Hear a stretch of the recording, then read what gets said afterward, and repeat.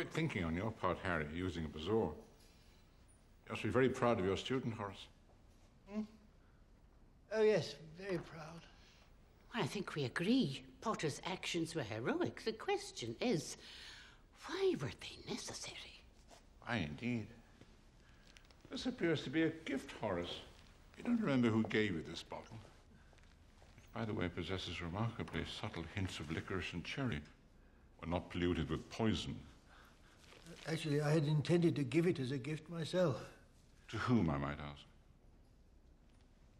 To you, Headmaster. Where is he? Where's my 1-1? Has he been asking for me? What's she doing here? I might ask you the same question. I happen to be his girlfriend. I happen to be his friend. That made me laugh. You haven't spoken in weeks. I suppose you want to break up with him now that he's suddenly all interesting. He's been poisoned, you daft dimbo. And for the record, I've always found him interesting. Ah, see? He senses my presence. Don't worry, 1-1. I'm here. I'm here.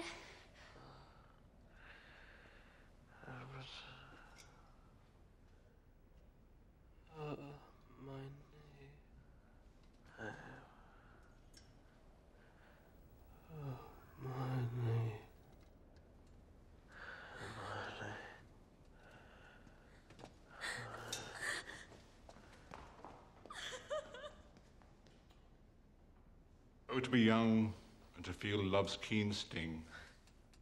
Well, come away, everybody. Mr. Weasley is well tended.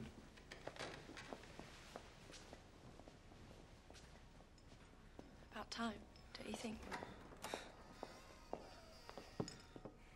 Thank you.